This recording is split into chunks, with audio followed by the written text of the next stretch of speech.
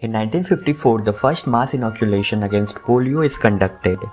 Virologist Jonas Salk's vaccine is still one of the two versions used today, along with Hilary Koprowski live polio vaccine.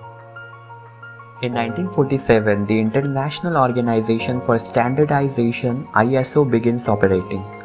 The ISO issues standards for everything from bicycle tires to date format. In 1941, Glenn T. Seaborg and his team chemically identify plutonium. The radioactive element plays an important role as nuclear fuel or in nuclear weapons. In 1917, the February Revolution begins in Russia. The demonstrations and armed clashes ultimately resulted in the demise of the Russian Empire. In 1455, the Gutenberg's Bible is published. Johannes Gutenberg's Bible edition was the first book ever printed in movable type, heralding the age of the printed book in the West.